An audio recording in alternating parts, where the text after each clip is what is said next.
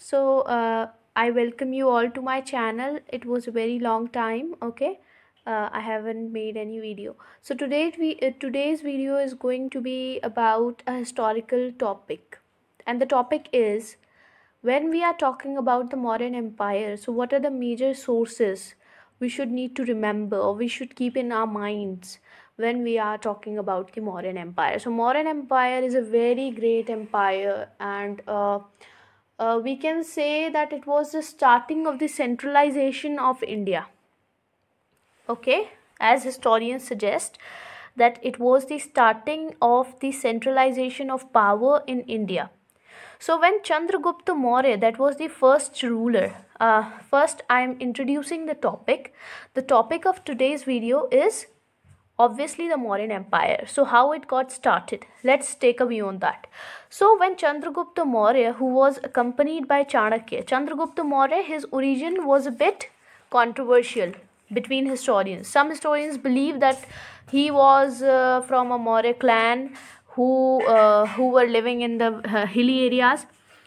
Some historians do believe that he was the son of a Shudra woman who lives in the court of the last Nanda ruler. Okay, I hope to this point I am clear. Okay, so when Chandragupta Maurya, his origin is controversial to historians. Okay, who was accompanied by Chanakya, also known as Vishnugupta, also known as Kautilya, overthrew the last Nanda ruler.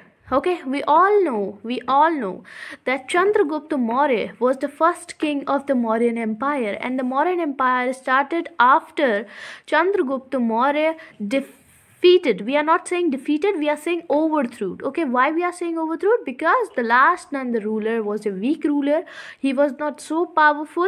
So when the last Nanda ruler was overthrown by Chandragupt and Chanakya. Chanakya was known by three popular names: Kautilya, Vishnugupta, Chanakya. You can name him by any of the names. Okay, yeah. So where was I? Yeah. So when both Chandragupt and Chanakya uniting themselves and overthrowing the last Nanda ruler, you maybe know his name, and his name was Dhanananda. Dhanananda. When we speak in Hindi, we say Dhananand. Okay, so it is also a bit did among historians. Okay, so when the last Nanda ruler became the ruler of Magad, after overthrowing the last Nanda ruler, Chandragupta became the ruler of Magad. This is the beginning of an empire we know as the Mauryan Empire. We are not saying Mauryan dynasty, we are not saying Mauryan kingdom. We are strictly, clearly saying that it is an empire. It was a very, very vast empire. Okay, that is why it's known as empire, because it's a very vast area. Okay, from the northwest to the deep south. Okay, from till okay, we will talk about that in later videos, but today's videos is all about sources. So let's go for the sources first. And one more thing, in this particular video I'm not talking about all the sources. I'm talking about just a few sources. About the remaining sources we will talk in another video, so that it may become clear to you. Okay, so the major sources which tells us about that period are the Arthshastra by Kautilya. Okay, you can say by Chanakya, you can say by Vishnugupta, whatever you think is correct according to you, you can say that. Okay, so Arthshastra by Kautilya. Second is Indica by Megasthenes. We will talk about him. Okay, then we have Ashokan inscriptions. Then we have Mudra Rakshasa. Mudra Rakshasa is a play by Vishakha Datta. Okay, you must remember that. And we have major archaeological sources. So in this particular video, I am going to just talk about till a few Ashokan inscriptions. After that, we will continue in later videos. Okay, starting by Arthshastra. How Arthshastra came into being, what is Arthshastra? Let's look at that. Okay, so Arthshastra by Kautilya. Kautilya's work consists of 15 books known as Adhikarnas. Okay, Adhikarna. You must remember that Arthshastra is a compilation of different texts. Okay, different text.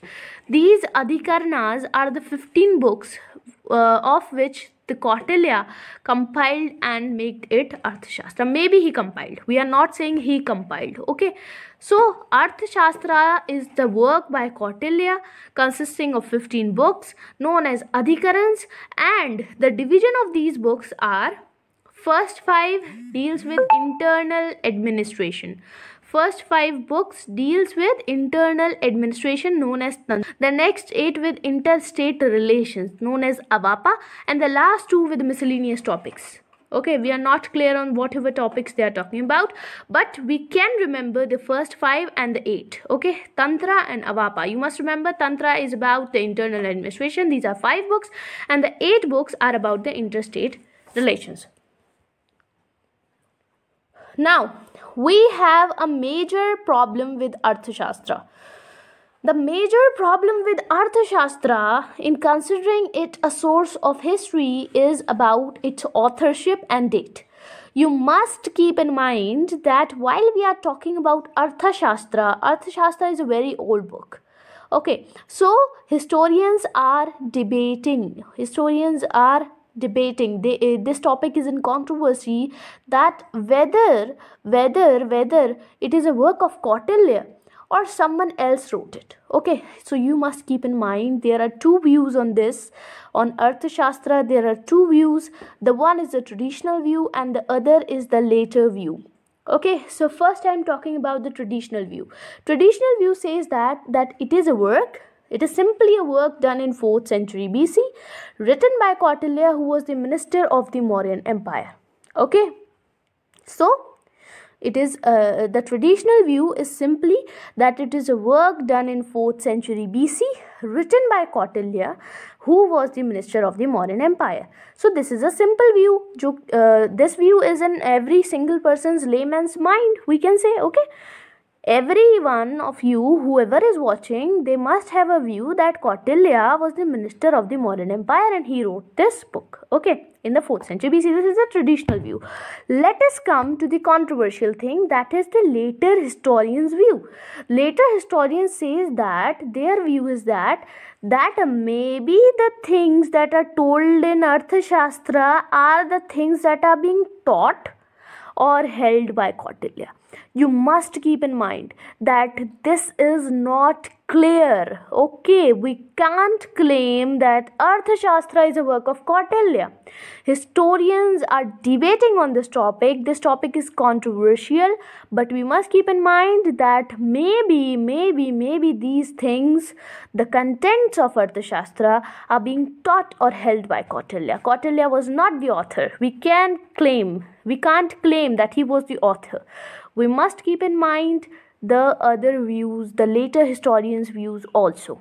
I am clear till this point. If not, then please write it in the comment section below. Moving on. The Arthshastra states that earth is superior to dharma. You know what is dharma? Dharma is the thing that you do for spiritual well-being. Okay, so in every religion there is a code of conduct which you need to perform for being spiritually fit, for being spiritually well. Okay, every religion, you can go to any. Okay, so dharma is the code of conduct that you need to perform in life so that you are good at spiritual level. So which means spiritual well-being. Dharma means spiritual well-being. And kama or calm. Okay, dharma, calm. These 2 things. So earth is superior to both of them. What is calm? I'm explaining. Calm is sensual pleasure. Sensual pleasure means that everything that is bodily, that is worldly, okay, that is connected to this body, that is connected to this world. So all worldly things comes under kama. And dharma is connected to spirit. Okay, so Kam means body and dharma means spirit. So both these things are coming. But Arthshastra says that earth is superior to both dharma and spirit. Both dharma and kam. Okay, so you must keep in mind that Arthshastra says this. Okay, this is not a statement which you can write without saying that Arthshastra states that earth is superior to dharma, which means spiritual well-being, and kam, which means sensual pleasure. You must keep this in mind, okay? Now, Arthshastra. What is Arthshastra? Arthshastra is in effect the science of statecraft. Okay, so in the previous slide, I told you about the 15 books, okay? 5 of them were about the internal administration and 8 of them were about the interstate relation. So what are you concluding from this? Can you conclude something? Yes, you can. You can conclude that it is all about polity. Today we are studying these topics under polity, interstate relation, internal administration, everything comes under polity, okay, like this. Every topic like this comes under polity. So this is a topic related to polity. So we can say that Arthshastra is in effect the science of statecraft. It's a systematic study of statecraft. How are you going? Yeah. Arthshastra is a science of statecraft, that how are you going to govern, how are you going to control your state. So when in the time of Arthshastra, there was not the concept of country, there was the only concept that is the concept of state. I hope I am clear to this point. Now the Arthshastra of Kautilya is an extremely sophisticated and detailed treatise on statecraft. When you are going to study Arthshastra in depth, then you will see that Arthshastra contains everything in a very systematic manner. It has the way how to punish anyone who has committed anything in a very systematic manner. It has a punishment. It has a punishment in a very systematic manner. It has the administration in a very systematic manner. It has the taxation in a very systematic manner. So these 3 things, or maybe other things are also involved, shows us that it is a very sophisticated and detailed treatise on statecraft. Okay? Okay. Kangle. Kangle is a historian who worked on Arthshastra, and his view about Arthshastra we must consider. So, Kangle is the name of an historian, okay, you must keep in mind. He suggested that Vishnugupta seems to be the personal name of the author who, after being insulted in the Nanda court, wrote this book. Okay, so Kangle suggested that Vishnugupta, okay, I told you that Kautilya has 3 names, 3 very famous names.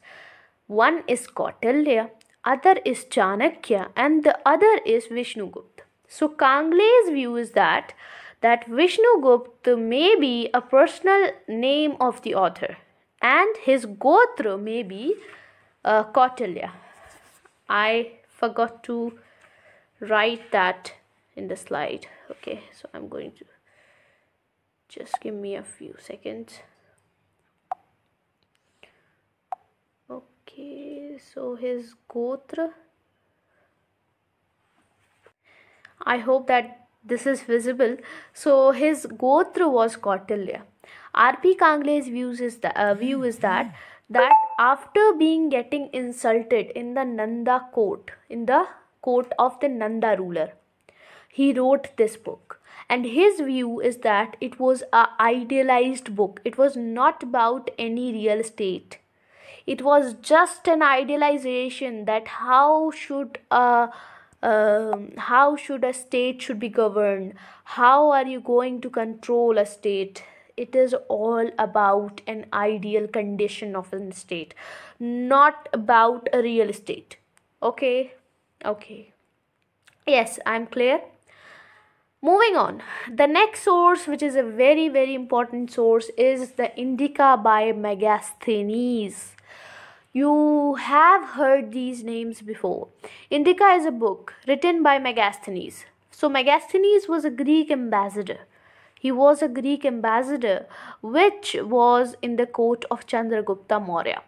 Before Chandragupta Maurya, he was in the court of an Afghan ruler. But after a treaty which was signed between Chandragupt and Seleucus Nicator. Seleucus Nicator, you all know, if you are studying history, that Seleucus Nicator was one of the 3 generals of Alexander the Great, okay, who has the dream of conquering all the world, okay. So he was one of the generals. The other were Ptolemy, and I'm just forgetting the third one's name. So these are the Hellenius rulers, okay. So Seleucus Nicator sent Megasthenes to the Chandragupta Maurya's court, was sent to the Mauryan court, and as a royal ambassador, his exposure to Indian society must have been socially and geographically restricted, because when you are going somewhere and when you are going as a royal chief guest, as a royal ambassador, so you are going to see what is limited to the court, what is connected to the court. You are not going to see the condition of the masses. You are not going to see what are the sufferings and what are the pleasures of the masses. So you are going to write about the court. You are going to write about the pleasures of the court. You are going to write about the sufferings of the court, not of the masses. So that is why the historian's view about this Indica is that it is a bit about the royal view, not the view of the masses. So you must keep this in mind. As a royal ambassador, he was only writing, he was only exposed to the social and geographically restrictions to the court. Next is the book Indica, based on Megasthenes' travels and experiences in India. Megasthenes, I forgot to write, it was the name of a writer, so it should be in capital. Okay, it needs to be in capital. Megasthenes' travels and experiences in India has not survived. It was not present today. But we see that later historians quoted the work of Megasthenes in Indica. They quoted Megasthenes at different points in their writings. And who were the later writers? The later writers were Diodorus, Strabo, Arrian, Pliny. Okay, so these were the later writers.